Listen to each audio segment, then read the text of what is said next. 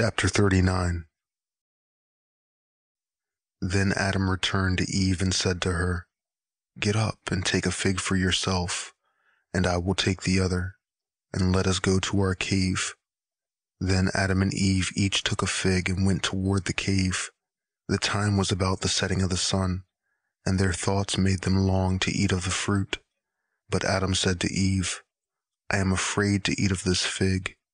I do not know what may come over me from it." So Adam cried and stood praying before God, saying, "Satisfy my hunger without my having to eat this fig, because after I have eaten it, what will it profit me?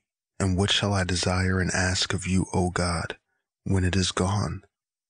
And he said again, "I am afraid to eat of it, for I do not know what will befall me through it."